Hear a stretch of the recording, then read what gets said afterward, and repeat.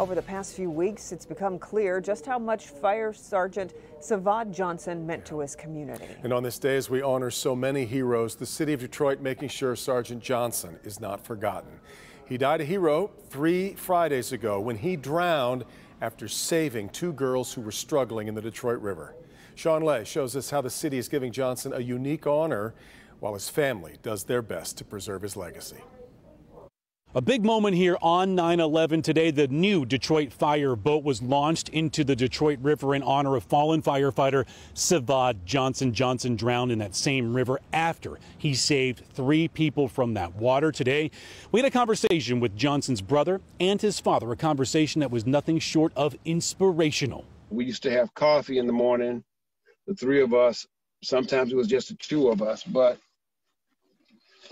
I still make coffee for 2 cups of coffee, and I end up drinking both. Bill Johnson was a Detroit firefighter. His son Jamal was a Detroit firefighter, and son Sivad, also a Detroit firefighter. The 3 would talk about life every morning over that coffee. Sivad had such a passion for life. What he said, they put on T-shirts. Time, which means this instant means everything. August 21st, Sivad lived up to his saying. At that instant, 3 girls were in trouble in the Detroit River. He got all 3 out. Sivad could not save himself. The shirt that he was wearing when he tried to save those girls' life was "This instant means everything." One of his T-shirt designs. That's the shirt that we all wear now because it's just that's him.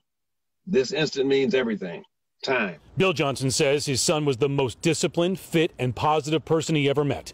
The 2 now helping raise Sivad's 2 daughters, who are staying strong without their father. The girls have that Sivad strong in them. Detroit firefighters now selling T-shirts to help the Johnsons raise those girls. On the back it says, to bravely do or bravely die.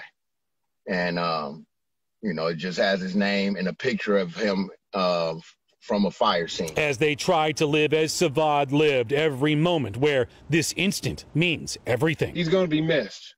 Sivad Johnson. Let's talk about that first name, Sivad. His mother gave him that name. It's Davis, spelled backward. Her maiden name, a way of her name staying with him. Sean Lay, Local 4. All right, Sean, if you'd like to buy one of the T-shirts, by the way, honoring firefighter Sivad Johnson to help the family going forward, we'll have the link for those shirts on our website at clickondetroit.com.